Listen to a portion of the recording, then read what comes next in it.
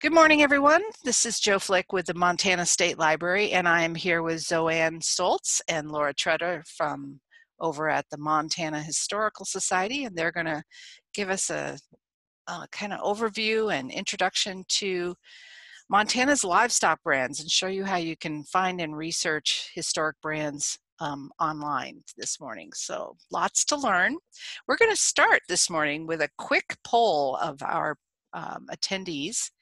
And we want you to tell us what you already know about this topic.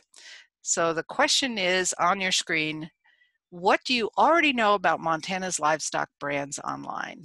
So quick, if you could select your choice. We're looking for a good percentage of our attendees this morning. Looks like we've got about half the folks have responded. So if you can take a moment and just click on there. We'll give you a few more seconds. Okay, let's see what we've got. I'll show the results. So you should now see on your screen that about 12% of our attendees this morning don't know a thing about livestock brands. So that represents actually 2 people. And then they know they exist, but that's about it. That's my category. That's 24%. And then most of the people fall right in the middle. They've looked at them once or twice. And then only a few say they've actually found useful information to share with patrons or know all about the resource. So there you go. Thank you very much for participating in our poll. And I'm going to turn things right over to you, Zoanne, to get started. Take it away. Okay. This meeting is being recorded. Can I get rid of that? There we go. Oh my gosh, I can't thank everybody enough for joining us this morning. This is an exciting topic for me. I think it's fascinating as a historian. These records are a Montana treasure. So in the next few minutes, I'm going to introduce to you the evolution and the creation of the brand records, as well as talk about how they've become more than just marks of ownership. They've become symbols and they've become history in Montana. Then Laura will take over. She's got the hard part. She's going to explain, the complexity, no, the wonder that is these old brands. And bear in mind that we can, because of the system created in 1872, we can start in 2011 and go back in time to find a brand. It takes a little bit of time, but I just can't give enough credit to our ancestors and for their wonderful brains, I guess. All right, so, oops, excuse me. So livestock brands, in case you haven't noticed, they are everywhere in Montana. All you have to do is see cattle on the side of the road to know that you're passing brands. But aside from being on saddles, on quilts, on belts, they're also right along the highway. And this particular highway sign is actually posted in 2 places in Montana. One is just a little bit east of Malta, and the sign is between Forsyth and Miles City. So brands are not just for cattle. Then a brief history. Ancient peoples branded, and when I say brand, I mean marked with a scar. Their property. Egyptian tombs have shown evidence of livestock being branded. The Japanese have a system called mons that they put on clothing that will identify them to a certain group. And then when it comes to Montana, this sounds crazy, but we have evolved from a system created by the Connecticut Dutch in 1644, specifically a law adopted in Connecticut that enacted first colonial brand law, 1644 required to brand your cattle and swine when they are a year and a half old and then register the mark in a town book. Amazing. 1644 from Connecticut. But we also share some traditions that have come up from the Spanish up through Mexico and up north, from the south to the north. The Spanish brands are a little bit different in that they were more, I'm going to say a trademark. Once you had that mark, it was yours and it could be used on just about everything, is my understanding. And then, of course, it's just a wonderful part of our history and American as well as Montana ranching. So what is so important about these brands? They just start out initially as a way to establish ownership. If you've got a small cornfield and there are cows in it and you don't know whose cows they are, you can identify the brand, call the brand office, and they'll tell you whose cows are in the cornfield.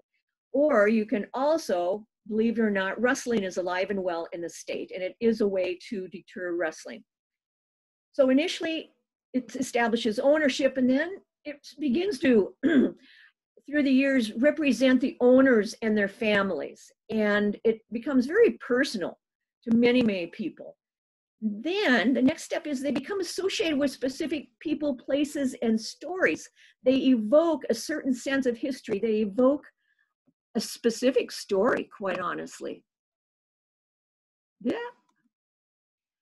Now, before we get going full bore, everybody wants to know the first. And I wish I could give you a simple answer, but it's just like who's on second and what's on third. What do you mean by the first? So as far as I know, as far as my research goes, and I'm always more than happy to see evidence that I'm wrong, the first that I know of was the branding by Lewis and Clark, October 5th, 1805, with the Nez Perce.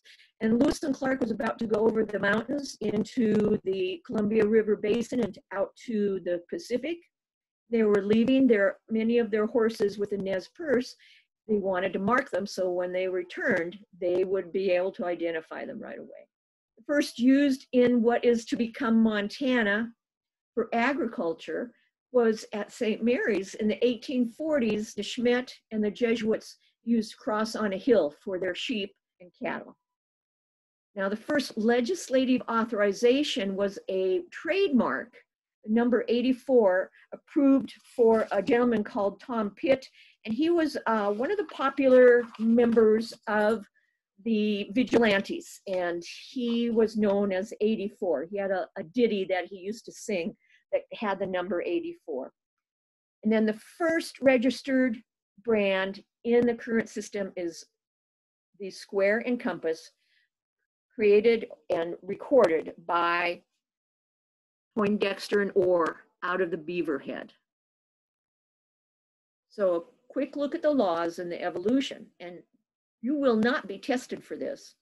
So 1864, when Montana Territory is established, the law reads that people are to sign up or record their brand at the county seat. Well, if you've ever seen a map of Montana in 1864, you know that the counties are huge. It's mostly open range. And in some counties, it's a long ways to go. So with all those issues, there were just too many conflicts and too many issues in 1864. So in 71 and 72, the Legislative Assembly created a general office for recording brands and marks to be kept in a suitable book for the purpose which shall be free to the inspection of all persons interested. And that's where these amazing records do come in. They are mandated at the Office of Brand Records to open their books to everybody. But I want you to notice just what that means. We've got a vault on the left with leather-bound books, and on the right we have printouts for several decades. So things start getting a little complicated, and it takes time to do a brand search. And quite honestly, the brand office folks don't have time to help with a search. as it turns out, the Historical Society Research Center is more than prepared to help folks. So in 1877, the brand office was mandated to be at the center of government. 1885 is known as the Cowboys legislature because so much legislation was passed to protect the open range, which was soon to meet its demise. 1911, we have come into the homestead era. Everybody coming to Montana wants a brand, but the brand office no longer knows which brands are viable. So there's a re-record. In 1921, there is another re-record, and that is the first re-record I call the regular re-record. And yes, 2021 will be the next re-record. And then another date to remember about these brand records is that in 2002, Ivan Doig and his wife donated the money to get them on microfilm and make it easier for folks to search for their brands. So the significance to Montana and history as a whole, quite honestly, whether you're talking about the Dakotas or Wyoming, genealogy. We see at the Research Center people who have never been to Montana, but find that they have relatives who homesteaded or owned property here, and they want to know if their ancestor had a brand. Then I've already covered as part of our culture. You can go anywhere and it will be on bar walls. Not that I hang out in bars, but just enough to know that the brands are on bar walls. They're on our barns. If we go to the county fair, they're an integral part of it. They're vital to Montana's story. And interestingly enough, they show our historical trends and stories. Many people don't realize that the original cattle coming into Montana territory came from the western part of the United States. So the western ranches were established first. And then we start in the era of the cattle drives coming from the souths, and those eastern ranches are established. Homesteading era is crazy, and when you look at those registration books, you can tell that there must have been a little bit of mayhem in the office as they tried to contend with all of the incoming requests. And then we see our modern trends, and then inevitably many of them, if not all of them, eventually come down to personalities and stories and history. And here we have the first, and I want you to notice that the brands are hand-drawn, but also look at how many I call these paragraphs, but how many of the records have handwriting through them. And if you're familiar with OCR, this negates any possibility of getting successful searches out of the OCR process. So the first brand was Poindexter and Orr's Square and Compass. Yes, they were Masons. I do not believe they were involved in any conspiracies. They had a partnership back in the West in California for meat markets and cattle. In '63, they brought cattle to Idaho City. 1865, Orr brings cattle to Bannock. And at that time, he realizes how much grassland is available in Montana. The next year, Poindexter and Orr bring all of their cattle and sheep from the West, and they establish what is now the Matador Ranch outside of Dillon. Another one you may recognize or not even know that it's there is this amazing sketch by Charlie Russell. And this is the Bar R, and it belonged to Stadler and Kaufman, who had meat markets in Helena throughout some mining locations. But the Bar R, in the winter of 86-87, as it happens, they had a lot of their cattle in the Judith Basin. I don't know how many of you have driven through the Judith Basin when the wind is blowing this time of year, but it's not someplace you want to be out in the open. And during that time, Kaufman wrote to their foreman, Mr. Phelps, asking for a report on the herds. As luck would have it, Mr. Phelps entertained Charlie Russell, a young ranch hand, quite often. And when he was bemoaning the fact that he did not know how to begin to let Stadler and Kaufman know about the state of their herds, Russell said, according to legend, about if I paint you a picture?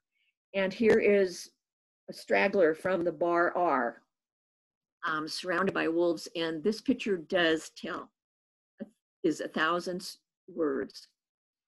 Another legendary brand is the Two Dot. And Two Dot Wilson and his wife came to the territory, again, initially in the territory. They made money in the gold fields, and being, I think, tired of the gold fields and realizing that there was a better way to make money, they brought cattle up from Salt Lake City. Initially, the cattle were kept in Jefferson outside of Boulder. And you notice the Two Dot, his original Two Dot is vertical. And then some years later, he has horizontal Two Dots. And by that time, he's moved to Marr County and what many would call also the Judith Basin. Interestingly about the Wilsons is they worked as a partnership. When there was cattle drives, Mrs. Wilson was often the cook, and she accompanied her husband quite frequently on cattle drives. At one time, the little town of Two Dot outside of Harlowton had the railroad, had a hardware store, had a bank. Currently, as far as I know, the only business viable right now on Main Street is the Two Dot Bar, and I understand they're happy to see anybody come down that road. And as I became more familiar with the brands and more curious, shall we say, I believe that sometimes brands symbolized hopes of, or signs of hope as well as success. And certainly that is evident, I think, in Joseph and Elizabeth Proctor's Lazy M K Bar. Now, Joseph, as a young teenager, was a freedman after the Civil War. He went west and decided he was going to be a cowboy. And he participated in a lot of drives from the South into what is Wyoming, the Dakotas, and Montana. In 1901, he had the sense to marry an amazing woman by the name of Elizabeth McHugh in Forsyth. And by that time, they had a ranch 45 miles out of Forsyth. In 1931, they decided that they wanted to live closer to civilization, and they sold that ranch and bought another place that was just outside of Forsyth. They had 2 daughters pictured there, and as you can see, the daughters continued the ranching tradition with that bar MP standing for Martha Proctor. Amazing, folks. And I want to introduce the Carranza family to you. The Carranzas, Anastasio Carranza brought his family into the States during the Mexican Revolution because it was not a safe place for so many families. Initially, the family followed the railroad and work, and then in the 20s, the Holly Sugar Company, as many of you, especially on the east side, may be aware, the Holly Sugar Company put out advertisements for Mexican families to help with and to become established and help with the sugar beet harvesting. The Carranza family answered this call. They settled around Sidney, Montana, and by 1925, they've purchased their own ranch.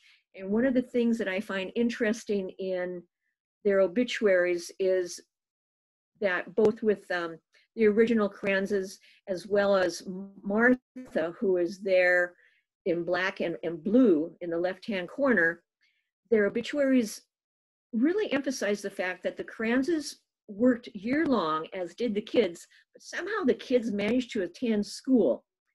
I don't know how to do that when I've got a daughter who's having a hard time being at home with her kids from school. So kudos to the Carranza family. If you think this picture, the photo in the middle of Juanita is familiar, then that means that you get the WARP magazine. They had a photo essay on her. And she continues to maintain that family heritage. The family has become community members and community leaders. And how amazing What a legacy that Anastasio and his wife left with these amazing ranches and children. And then just a quick overview of other brands. So we've got the top Eve brand belonged to Evelyn and Ewan Cameron. They were settled outside of Sydney. Then we've got the Yoke brand belonged to Nelson Story. The XIT, 10 in Texas. If you're from the east side, you might be more prone to have that sound familiar. The XIT was one of the larger firms who brought cattle up from Texas to have them fattened up in Montana and then sent by rail to the east. And then we've got the Elkhorn, and it just fascinates me that Teddy Roosevelt left Montana and the Dakotas, but maintained his Elkhorn brand. And if you look at that record, his address is Oyster Bay, New York. Amazing. Now, one of my favorite stories is this tuning fork. And Ida was originally Ida Pound. She came to the territory with her mother on steamboat to join her father and brothers who had established a place on the Mussel Shell. She traveled with her grand piano. Initially, the captain of the steamboat refused to, well, insisted that the grand piano stay on deck, I guess so he could keep an eye on it, I'm not sure. But rumor has it, or legend has it, that Ida entertained the people on the steamboat every evening by playing her piano, as she did the folks who came and picked up her mom and her from Fort Benton on the trip home. They brought enough horses and enough wagons to get her grand piano to their ranch. She later marries a Mr. Busha, who lives in Big Timber. He's a businessman. She's a school teacher and a music teacher, but interestingly enough, that brand, the Tuning Fork brand, stays in Ida's name her whole lifetime. And I'm very glad to say both the grand piano as well as the Tuning Fork brand are still in the family. A lot of women had their own brands. And then we come to one of my favorite L.A. Huffman photos is the Nighthawk. He has been riding the herd all night, and this may very well be all of his worldly possessions, and he's tired. But this is just a segue to remind you that Laura is going to be talking about access to original records, primary documents.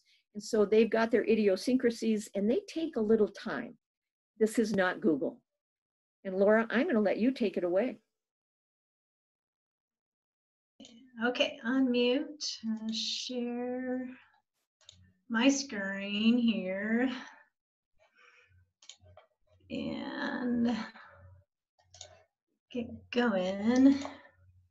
Okay, press my timer. Well, I'm gonna stop my timer. I'm gonna try and keep us on track here. The timing should be just right. We're not gonna have a lot of time for questions, but I'm gonna try and leave 2 minutes for questions here at the end. Okay, so thanks, Zoanne, for sharing those awesome stories, the history of our recordings, as well as those stories behind a lot of our registrations.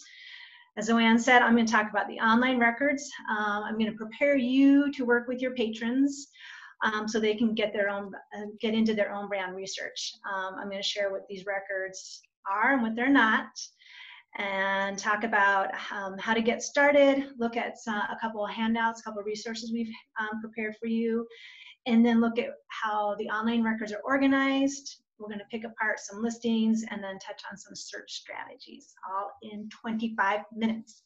So this slide should look familiar to you, of course, because I stole it from Zoanne. What I changed on this slide are the years across the top to list the first decade, the first year of each decade that we have online. Note that 1873 does go through 1910, so there's not a gap there. 1911 starts that re-record pattern for every 10 years, and there is a gap in the online records for 1981 and 1991. We're working on them, but we don't really, at this point, have an estimate of when we're going to get them added. They are a priority, but things have kind of changed this year. Let's just leave it at that. And we have arranged to get the 2011 through 2020 records at the end of this month. And we do hope to get those online in 2021, but again, no promises. So these online records are an unmodified online scan, basically, of these physical volumes that we see in the slide. So I wanted to put the slide back up again. When you're using these online records, you're not searching some cleaned up version or database of these records. You are not searching a hand transcription of these records. As Zoanne said, we run OCR software on these images to translate the text to something that a computer can make sense of, but it's far from perfect process with these records. Just looking at the pages, as Zoanne pointed out, some of the things that you can see that would make getting a clean OCR conversion pretty difficult. But that's okay, because again, we keep telling you, the brand office created an amazing system that has enabled the public, the brand office themselves and the public to track these registrations through time. So what we're doing today, learning the history of the recording and understanding the organization of these records, is really going to pay off for you. So, getting started. Before you dive into these records, your patrons will need to prepare a little bit, and you can help them with this. So first off is gather your information. So patrons would be really helpful to actually list out what they know. What names do you have? What are some common variations of those names?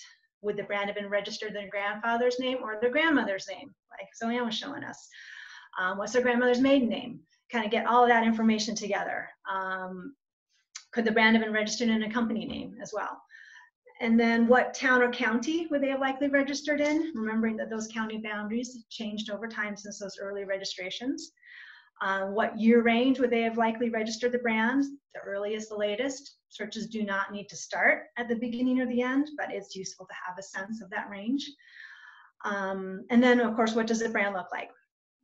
And here's where we like to insert that. Remember, grandma was often wrong. And I always feel a little bad saying that, but what we mean is just that some of the details might be off, right?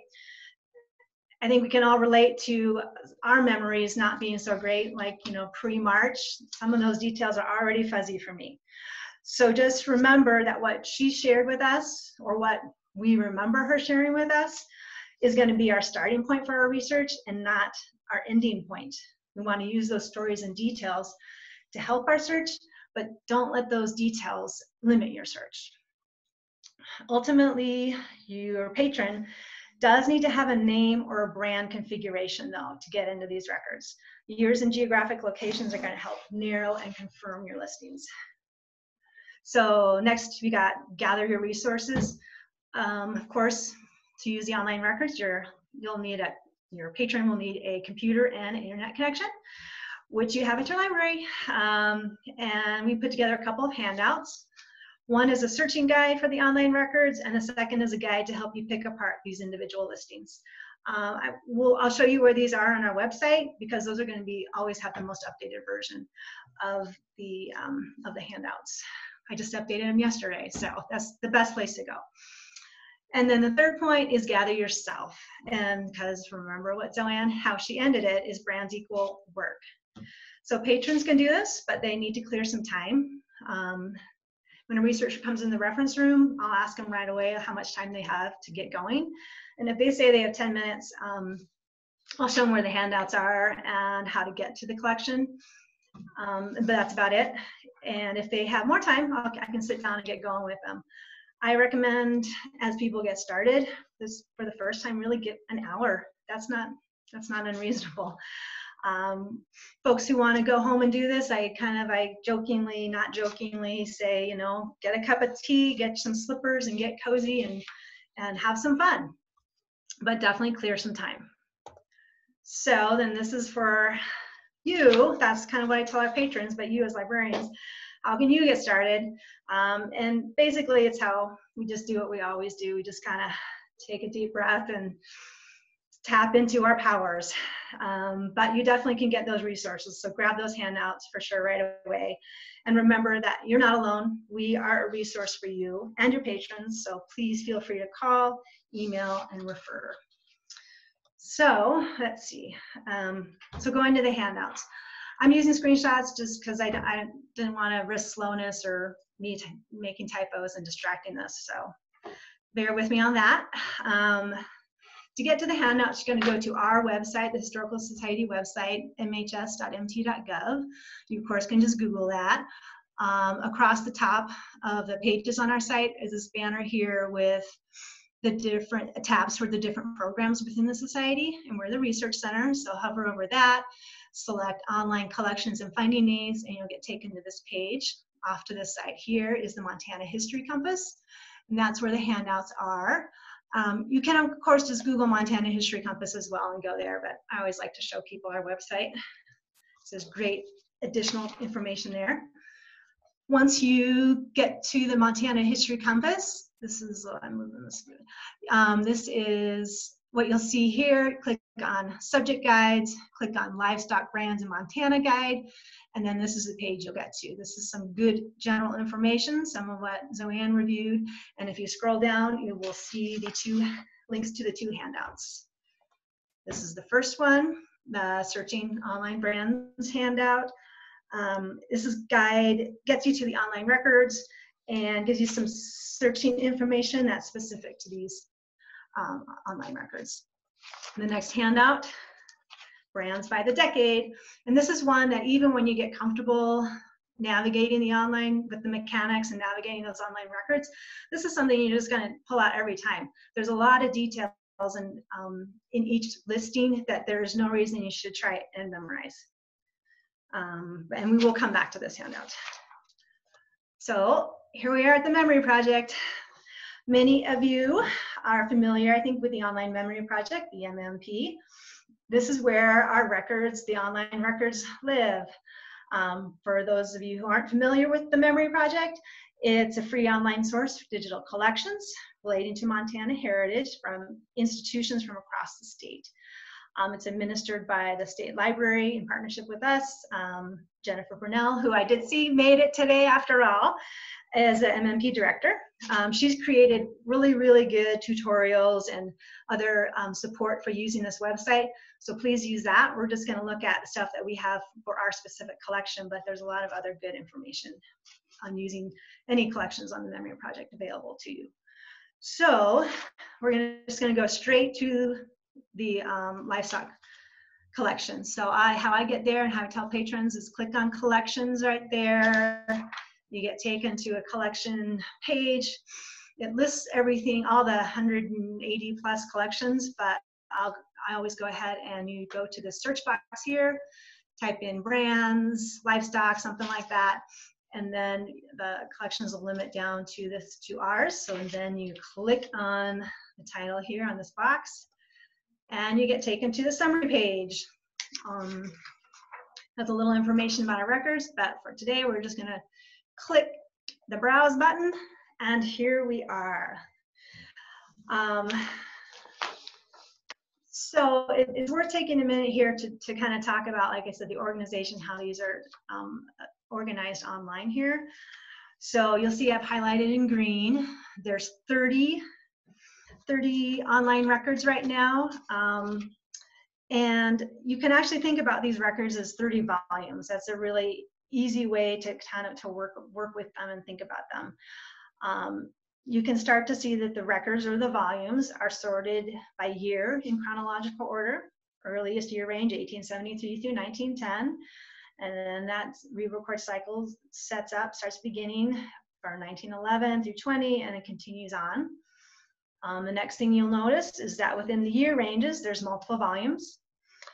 Looking what's on screen here, you see that 1873 through 1910 has 3 volumes. One brand index by brands, brand index by name, and then a brand registration volume. Not all decades have index volumes, sadly, and some decades have multiple volumes of registrations. And you don't need to memorize that, but just kind of take a moment and see what's available for the decade you're working with. So let's talk about the 2 index volumes for a moment. First off, I'll just say from 1873 through 1941, there are 2 index volumes available. After that, there are no index volumes available. That's okay, but something to keep in mind. So the brand alphabetical index is an index of brand configurations. It's organized into sections by shape, letter, and number. So if the first character in your brand configuration is the letter A, you would look in the letter section and then go to that A grouping. If your first character in your configuration is a heart, then you go to that shape section in this index and go to where all the hearts are grouped together. When you look at a page here, what you see are these hand-drawn sketches with all these page numbers for that specific configuration. But understand that each page number next to a configuration is going to be for different registrations. So look at this diamond here and all of these page numbers here. That's not for one string of recordings and transfers and all of that of the same brand. And that's because a brand is more than just the configuration. The configuration is the easiest way to talk about it and to group it in an index. But when you register your brand, you register the configuration along with the animal, location on the animal, and geographic location in the state, or even out of state, as we saw. So one configuration can be registered to different people at the same time if those elements differ. This index works great, but you do need to know the configuration to get into it, and it's not computer searchable. It's okay. And then next, the name index volumes.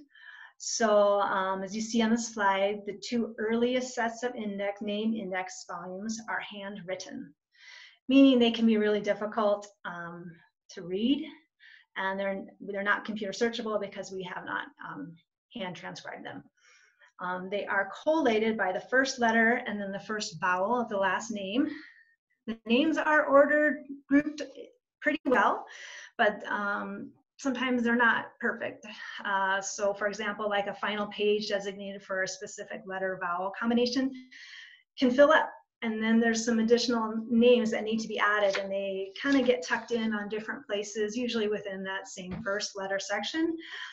Sometimes there's a note directing you to the page number of that overflow, but not always. So they're really valuable, but you can already get a sense they can be pretty time consuming to use. And then 21, 31, and 41, the name index volumes are typed, which is great. Means you can get much better computer search results, and you can browse and read the names a lot more easily. Zoan always recommends to start any brand search in a decade with a type name index if possible, because ultimately your first task here is to locate one listing. Once you get your listing, you can move forward or backwards in the records. And to confirm again, starting 1951, moving forward, there are no index volumes available. And then there's also, of course, the registration volumes. And this is where you find your actual listings. This is a clip on the slide. There's clips of registrations from different decades. Looking more closely, you'll see that each registration includes bits of information. A typical listing includes the configuration, of course, a registration date, registration certificate number, the name of the person or businesses registering that brand, person's town or county, not always, sometimes, of residence, later county range gets added, the type of animal for which it's registered, and the placement on that animal. It's all in there. And they have added information, as Zoan pointed out as well, such as re-record dates, transfer dates, names, page, or certificates numbers. So, and that's that handwritten or stamped information. It's a lot of information, but don't worry, because we have that by the decade handout that we looked at briefly, and we're going to look at again to help you make sense of all of this. Okay. So before we initiate a search, I just want to confirm that you do need to be on the collection page, because in the memory project, different search boxes will actually search different content. So if you're on that main if you're on the home page for the memory project and you use that main search box, you're searching the entire content of all collections within the memory project. And if you use the search box on a collection page, you're just going to search content within that collection. So we definitely want to do that for these records. So here, to search across all volumes, all 30 of these volumes in the brand collection, use this right here. I typed in the term Stoltz because apparently the Tretters aren't from around here. So now what we can see here, this is the result page. We now have 20 volumes, records, results, or volumes that include our search term at least once. Some of them have it in there multiple times. From here, what you're going to do is look at your list, select the volume you want to look at, knowing that your result lists are going to include index volumes, registration volumes, different years. And this is where it is nice to have a sense of year range that you're looking for. So I've looked at my list and determined I want to look in the 1941 through 51 registration volume. So I click on the title, and here I get taken to the first page in this specific volume that includes my search term. So what I want to point out though here, some different sections on this page. I've kind of separated out in green here. So across the top, this right here, I've boxed in red, shows you which volume you're in. Like I said, the 1941 through 50 brand registration volume and the page number. And this, I like to just point this out because when you're using these records, you're going to move back and forth and all around through all these volumes. And this is a really quick way to just like remind yourself, what volume, what year am I looking at? What am I doing? And then the main section of this page here is the scanned page from the registration volume. I put in red here are Mr. Harold Stoltz. And then over here is the page sorter. And what you see here, there were nine results. So 9 times the word Stoltz is in this one volume. You also see you're on page C551. It's highlighted. And no, I did not put this little red line in here. This is from the software. This is how it shows you which pages include your term. And I want to take a second though to look a little more closely at this page sorter, because using these volumes, you're going to need to become comfortable with this. So here I have 3 different views of the page sorter on the slide. These are all from the 1931 through 1940 registration volume. The first clip is what you see if you didn't enter a search term at all and you just went to that, out of the first 30 volumes, you just went to this registration volume and clicked on it to open it up. You'll see that this registration volumes, and some do, not all do, separate their listings into different sections, so re-records and then new transfer brands. If you were in a brand medical index, like I said, there'd be a section for symbols, a section for letters, a section for numbers. So to browse to a page in the re-record section, you click on that plus sign, and that takes you here to this second clip.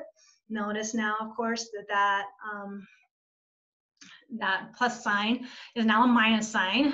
If you want to collapse that, you can just click the minus sign again and it'll collapse that all back down.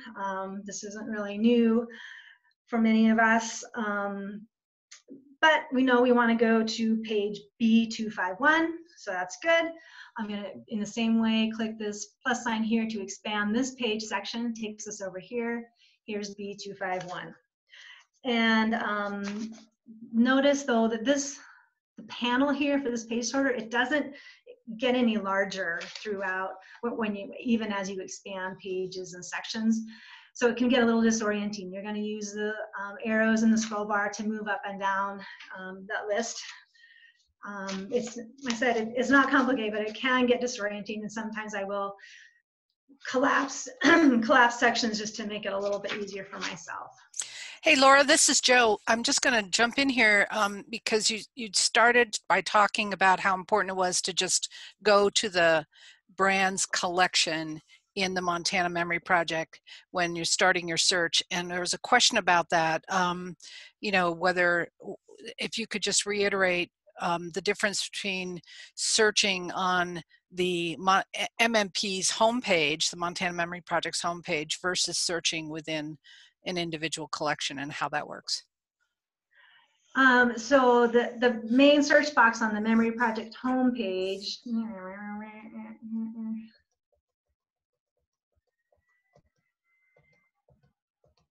this one here, if you just typed in a person's name trying to get a brand out of this, it probably will show up in your results, but you're searching all of the collections from all the contributors in the Memory Project.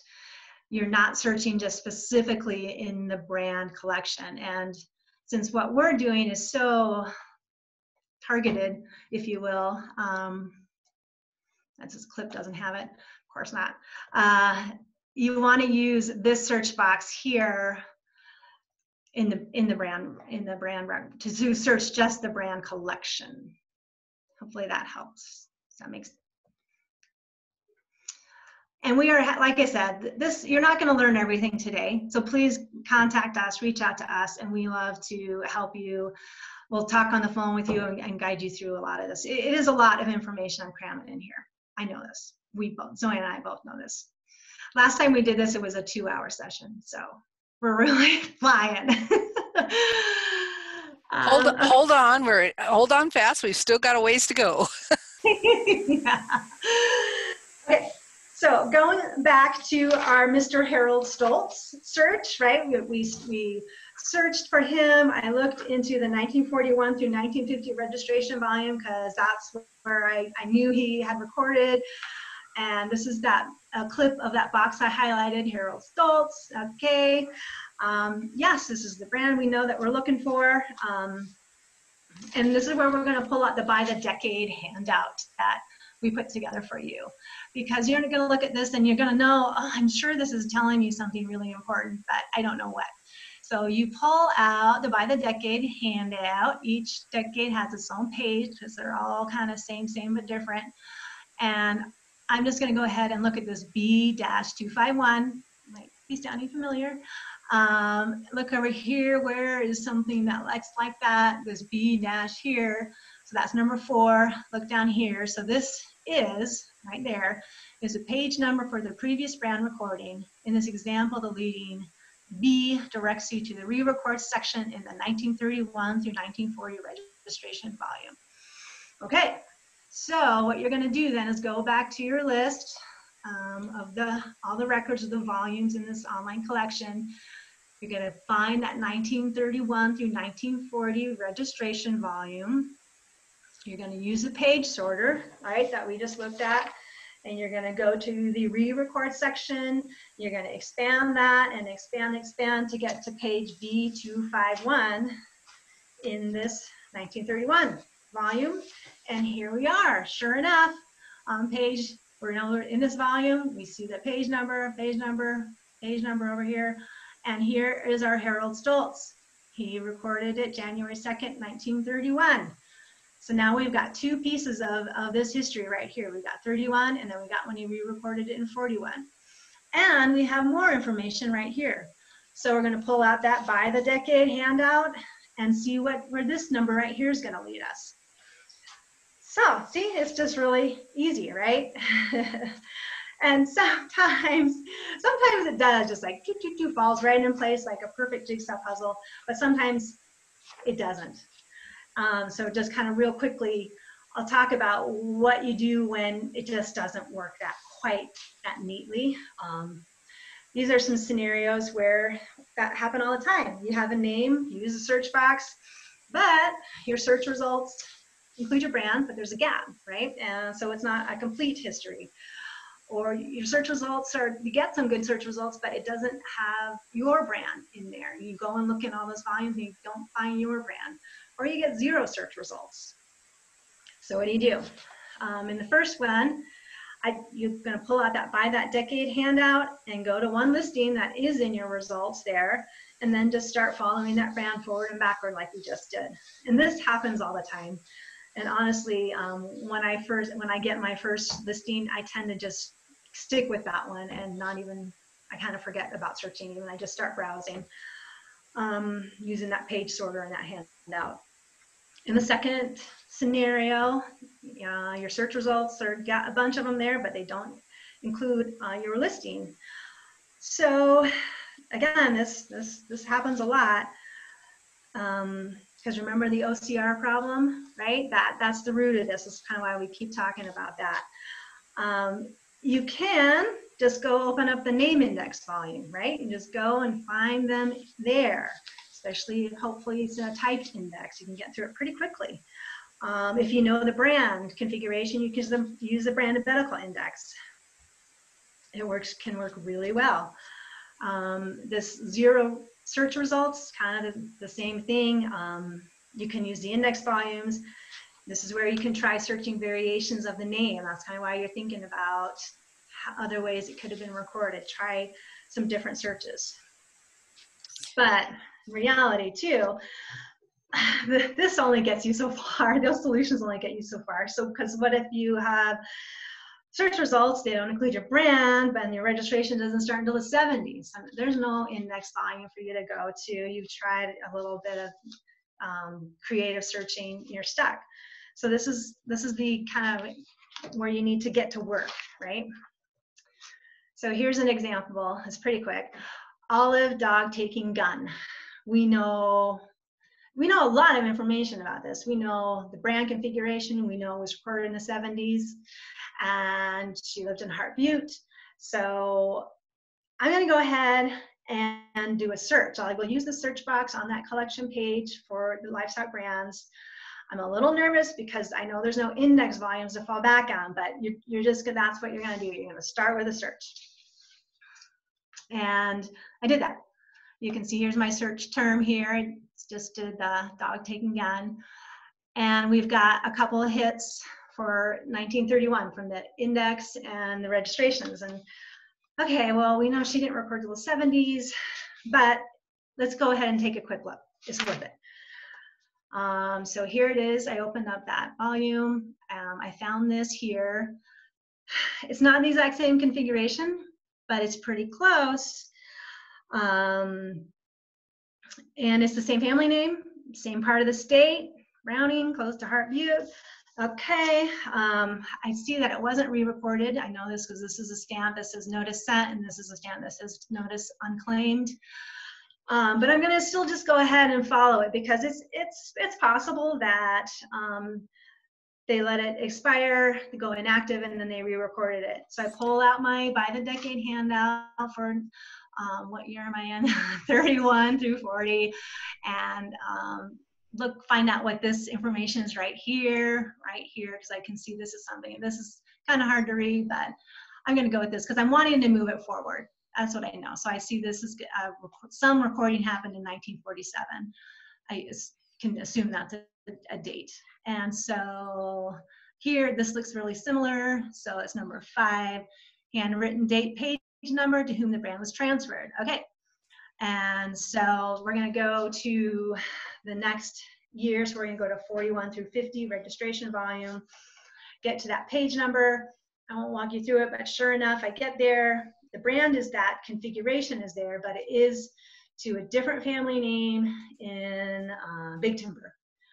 And so I determined that's not going to lead me anywhere. That's not Olive. That's not going to take me back to Olive.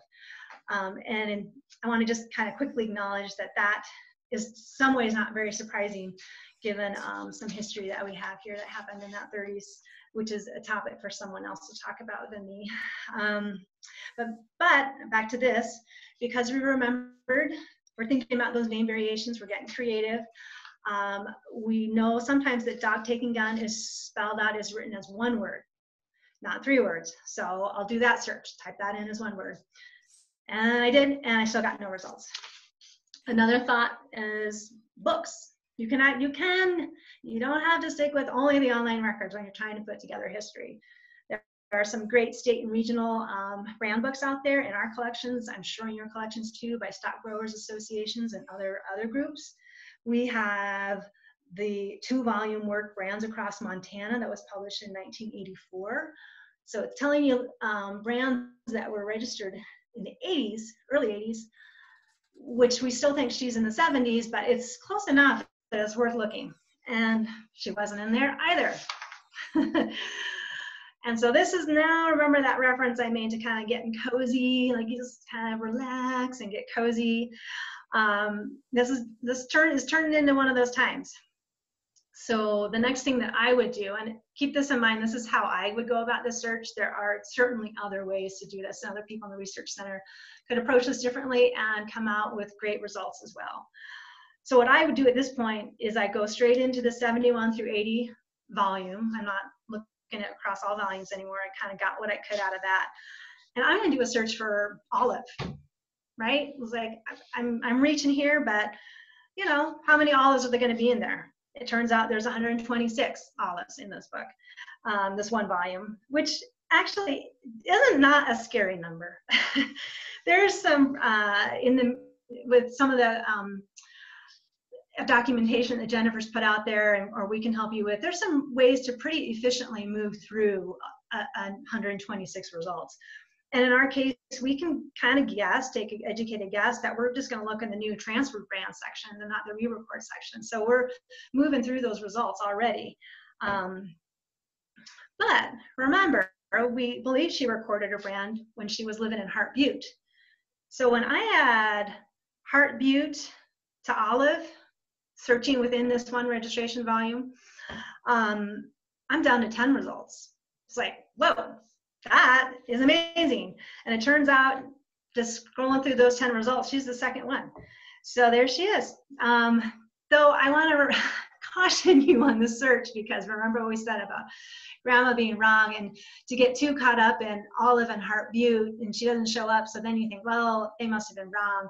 So, you know, she could have had a P.O. box in Browning, or, you know, we don't know for sure. So if you have that many details from a patron, it's probably something happened. So just kind of be persistent, and you just kind of had to just at some point maybe scroll through 126 results. It's okay. And one last tip why I put this on here, the transcription down here, is when searches fail, those keyword searches fail, and I'm kind of really pushing through to find it, to find the listing. When I do find it, I will often take a look at the OCR transcription just to kind of see, well, what happened, what went wrong, as well as get some ideas on how the OCR software read it, just to, like, because I have had searches where there'll just be like a odd space will get put in there, and so perhaps if you had searched taking gun, it might have come up. In this case, it wouldn't have, but that gives you sometimes can give you an insight into some really tricky searching. Two quick questions for you, Laura. One is several of the records you showed reference a vent on the record, and when somebody asks what that means when it's talking about below cattle and horses and position for the brand, what is the vent? Vent, Zoanne, you can tell for sure. It's when you sell the cattle. Is that right? Sell the livestock? If the cattle, if you sell a herd and you've got the semicircle ZX, then you want to show that that's no longer viable. And so event is essentially just a slash, and it doesn't necessarily have to be through the brand. It will be sometimes under it or over it, whatever the designation is. Okay. But that's a way of controlling the legal flow of animals. Mm-hmm. Good question, good answer. And the other question was about OCR. So if you do find an error in the OCR transcription, is there a way that can be corrected in the Montana Memory Project? Is there? At this point, there's not a way for you as a user, community member, to enhance the OCR. And at this point, we at the Historical Society aren't taking that on either. I mean, just look at this one little clip, right? We did improve the OCR transcription conversion for the 61 through 70 volumes this summer. I don't know when. I don't know when. I think maybe it was last summer. And that was a huge improvement. So we tweak them and we try and improve it, but it's a pretty big task. We've talked about, especially with even the name indexes, having a community project to transcribe those, but it's just one more thing, and that we haven't been able to take on yet. Yeah, you're going to see a lot of mistakes. I know we're at 10 o'clock. I want 11 We o'clock. I we want to are. just quickly, because this is where I think a lot of additional questions are going to come about. So as we know, the re-record is coming up. 2021 re-record is just around the corner. Right now, this first week in December, the livestock department is starting to mail out those re-record notices. So you may even start getting, you may see an uptick, if you will, of brand questions because of that. We certainly do. So the re-record year is from January 1st through December 31st, 2021. If a person does not re-record their brand by midnight, December 31st, 2021, that brand will become inactive. And once a brand is inactive, anyone else can record that as a new brand. And I can just see the questions coming in. And I want to cut you off because I am not here to answer re-record questions. That is the livestock department. Some of the questions I saw early on too about transferring all of those, transfer, re-record, new brands, fees, configuration questions.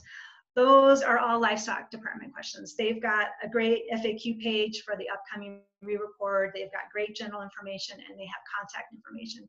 We're kind of familiar with some of this because we work with it a bit, but they're the ones to give you the authoritative answer. And as librarians, that's where we want to direct our patrons. We're the ones to help with the histories. You know, my family had a brand in the 50s and I want to know more about it, or I found this branding iron on my barn or this property I have.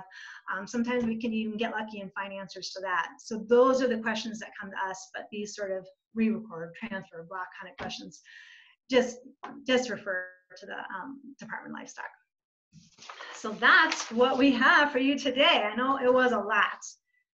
And just confirm that we are here for you. So please reach out with any questions you have. I'm happy to stay, and I'm sure Zoanne is and answer a few questions, but understand that folks have to go. I'm going to go ahead and stop our recording now. Thank you. First, thank our two presenters, Zoanne and Laura, for putting this all together and sharing it with all of you, and especially for bringing it online where we can sort of record it and have this information available, especially as we enter a re-record year.